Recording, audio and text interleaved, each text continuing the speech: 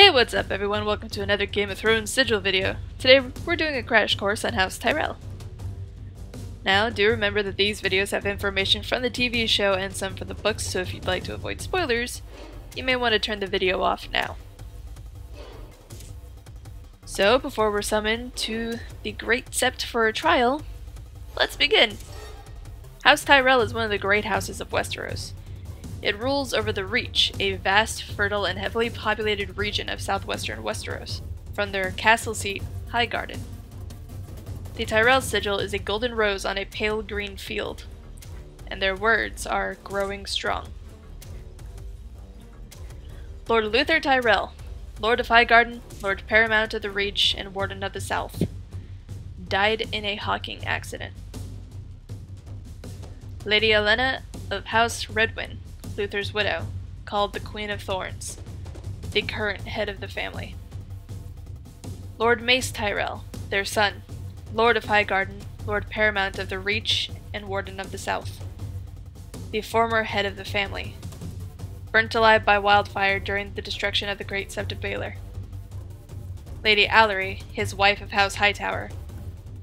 Her status in the show is uncertain as she's never been mentioned as being alive or dead. In the books, she's present in King's Landing with most of the other Tyrells.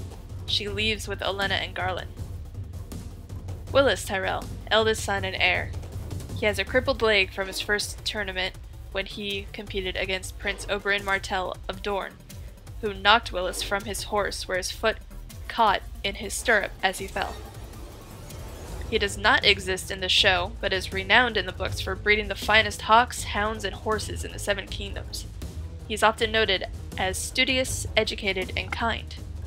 Lord Garland Tyrell, the second son, called Garland the Gallant, married to Lynette Fossaway, titular Lord of Brightwater Keep. His personal coat of arms is 2 golden roses on green to denote his status as the second son. He is similar in appearance to his younger brother Loras, but he is taller, more broadly built, and has a beard. He is an exceptionally skilled swordsman, preferring to train against 3 or 4 swordsmen, so as to better prepare himself for actual battle, but his lack of interest in gaining glory makes him less famous than Loras. Sir Loras Tyrell, the third son in the books, only son in the show, called the Knight of the Flowers, noted for his youth, valor, and his skill with a lance. He is thirsty for glory and can be short-tempered and impetuous. He squired for Lord Renly Baratheon and grew close to him, and soon became Renly's lover. A brother of the Kingsguard. His personal coat of arms is 3 golden roses on a field of green, indicating his position as a third son. Burnt alive by wildfire during the destruction of the Great Sept of Baelor. Queen Margaery Tyrell, the only daughter of Mace and Allery. The young and beautiful widow of Renly Baratheon and Joffrey Baratheon, last married to Tommen Baratheon. She is intelligent and shrewd, and takes after her cunning grandmother. She's her grandmother's protege, and as such, Olenna has made certain that Margaery is capable of protecting herself from those who might use or abuse her.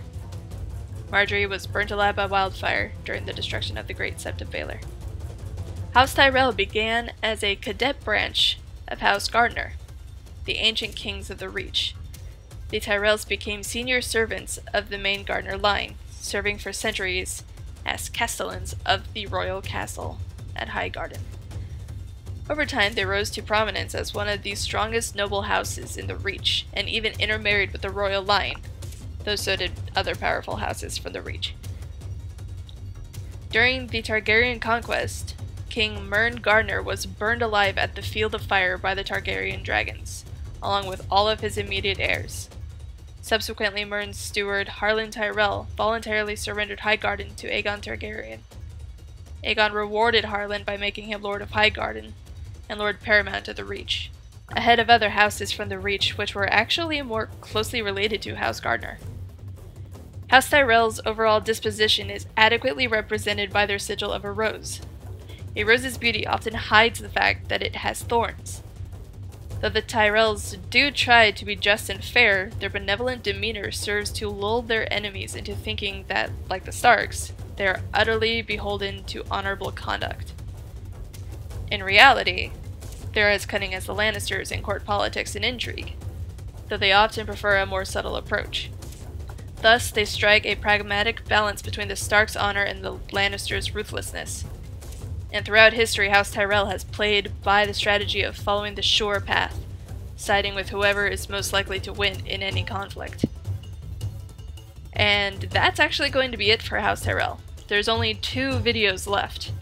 A helicopter is flying overhead. Can you not? I'm talking about Game of Thrones here. Anyway, thank you all for watching. If you learned something new or just enjoyed the crash course, give this video a like, maybe subscribe so you know when there's more, possibly share it with your friends, or do none of these things, up to you, free will, and all that jazz.